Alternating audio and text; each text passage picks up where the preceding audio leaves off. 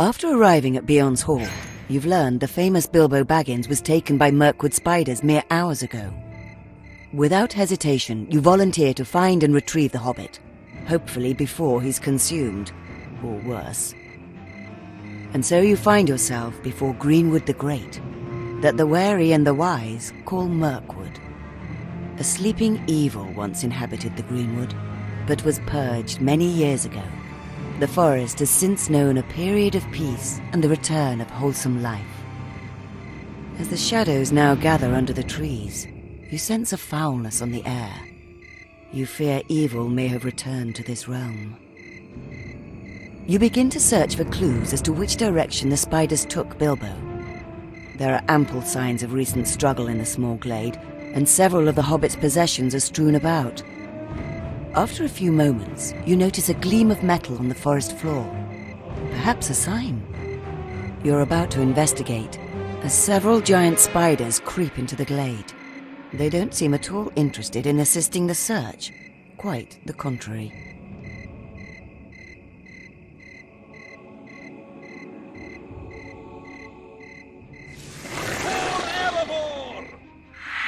I will go and look on the halls of Durin. I do not fear either pain or death.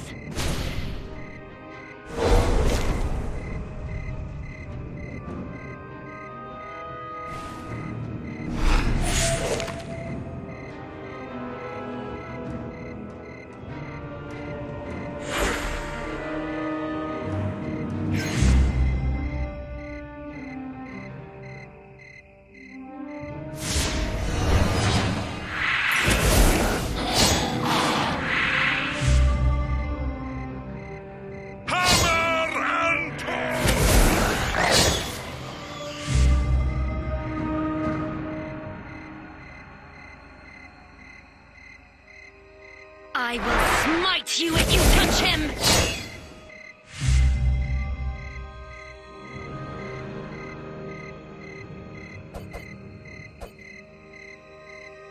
The dwarves are upon you!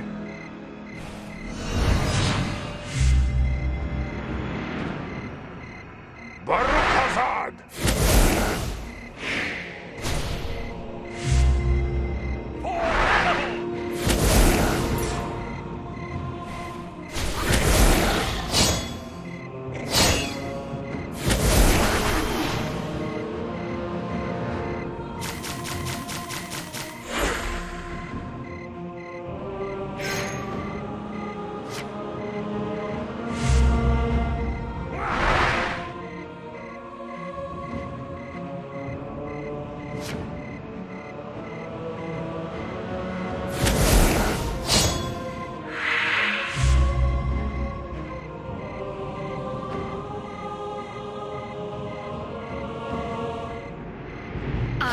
Smite you if you touch him!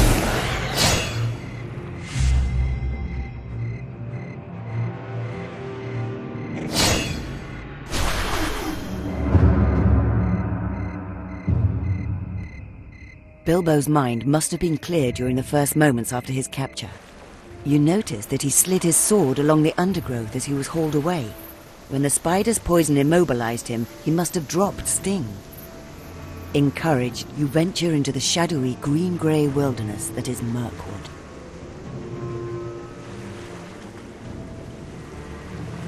The small cocoon is dropped before the lady. Eat it, milady. Scrumptious it is. Taste. Sweet.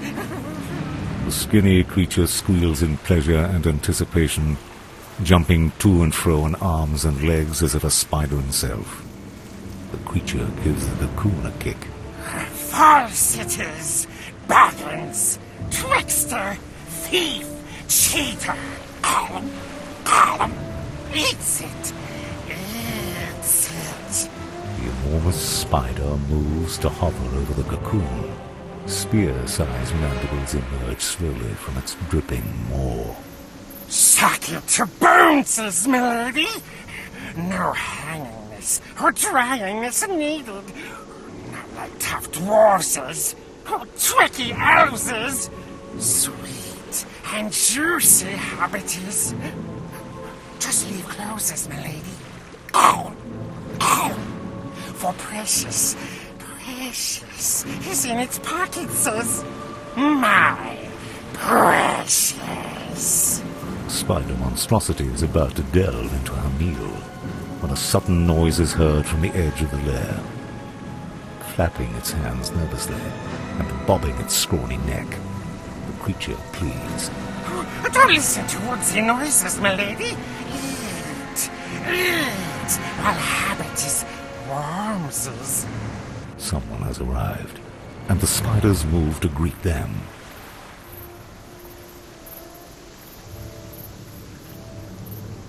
For hours you delve into the menacing forest. Thorny undergrowth and sticky crawlers grab at you as if with minds of their own.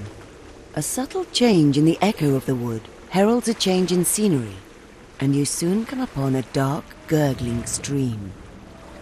While the watery smells and soothing sounds relax you, you've been warned not to trust any water in Mirkwood, save for that gathered from fresh rain. The spiders must have crossed the stream by traversing the canopies above, but how will you cross? A nearby dead tree may be the answer. You attempt to push at the dry trunk, hoping for it to fall and bridge the stream. Unfortunately, your efforts attract the local wildlife.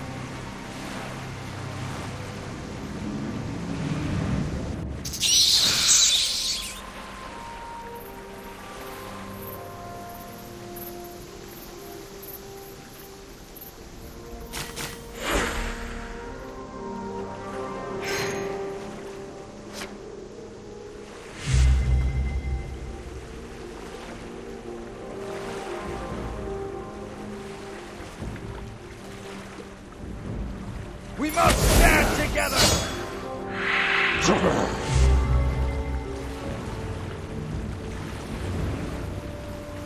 No living man am I! Hammer and tongs!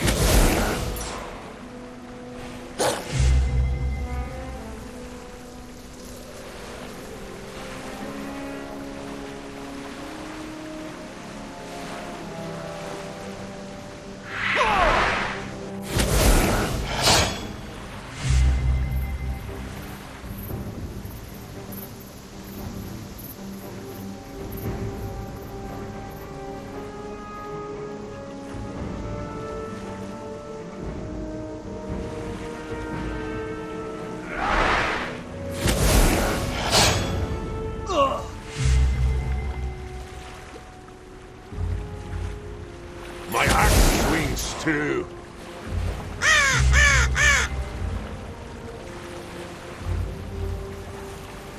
Varukazad!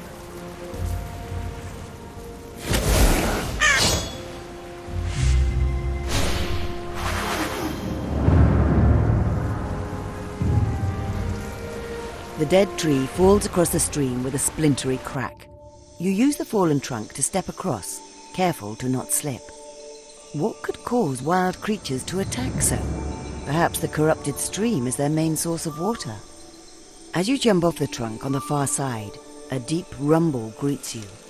For a brief moment you wonder what could make such a sound, but only for a brief moment. For out of the shadows shambles an enormous black bear. It roars. The sound is staggering. It fills the air like a living thing, terrifying and primordial. The impact of the roar sends you reeling backwards, almost into the stream. It charges, an avalanche of fur, teeth, and... My Allow axe me to lend a swings hand. too. My axe is restless in my hands. Do what you will, but I will hinder it if I may.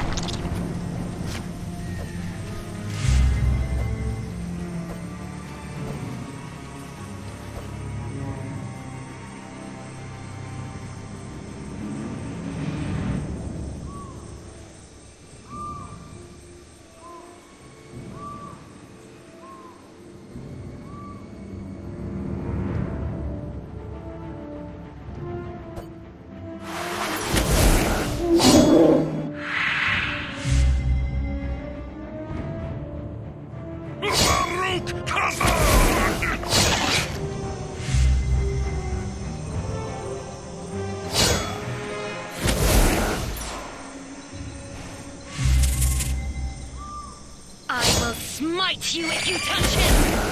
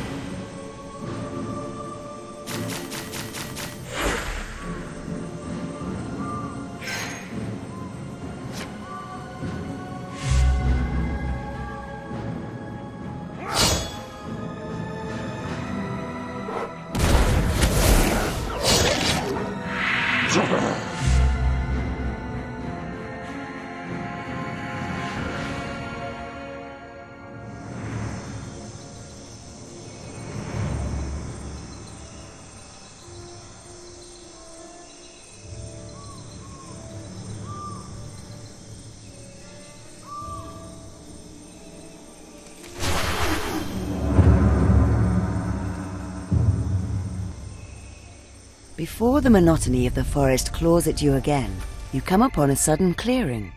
The sluggish breeze and one grey light of the dell are a welcome change from the humid twilight of the forest. On the far side of the clearing, you spy what you've been looking for. A group of large spiders hovering over a tightly wound cocoon. It's time for a rescue.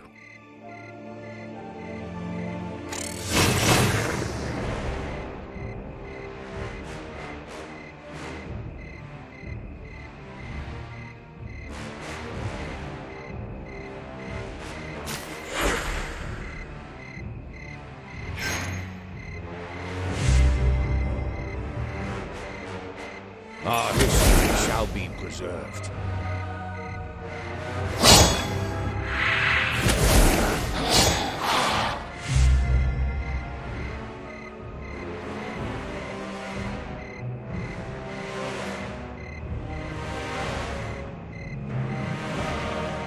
The king under the mountain.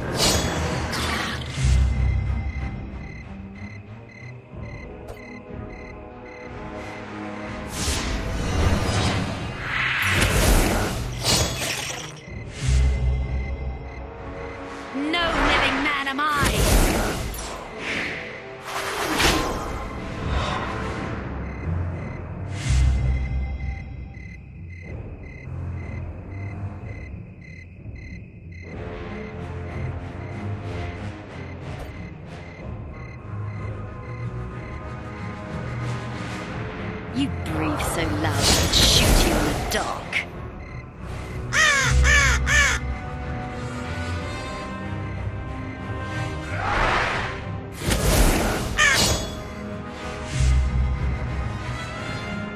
Uruk Kazan!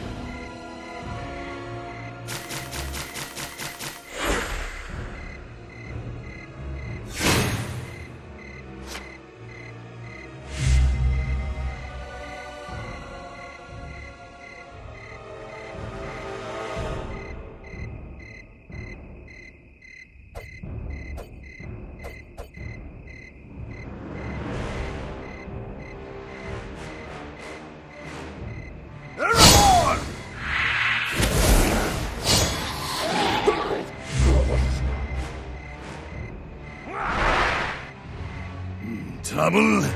I can help with that.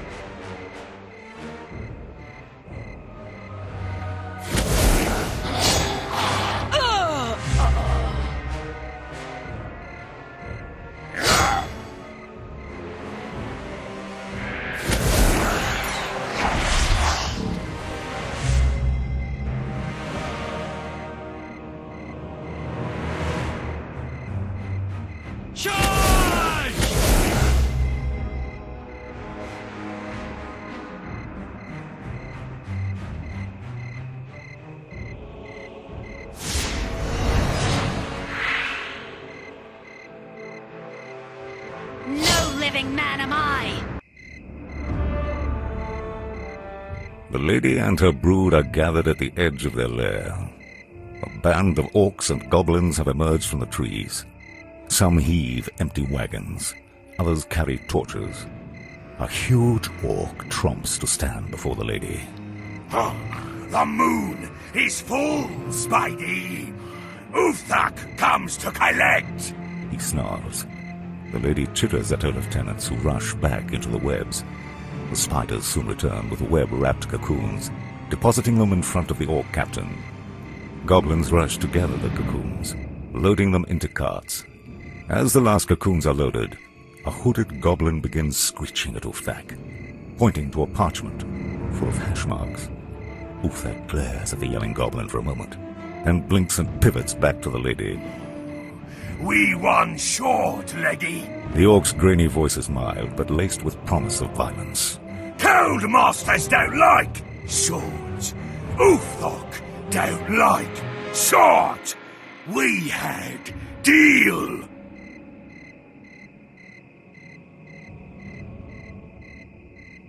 After recovering, Will Elk thanks you profusely. Over the past few months, he tells you, a number of tribesmen have gone mysteriously absent. He suspects they've fallen prey to similar circumstances, but offers no explanation as to why the great spiders have suddenly become so daring. Afraid to return home through the forest alone, Will Elk offers to join you, and suggests which direction the spiders were taking him. Somewhere under the never-ending trees before you, an old hobbit awaits rescue, or doom.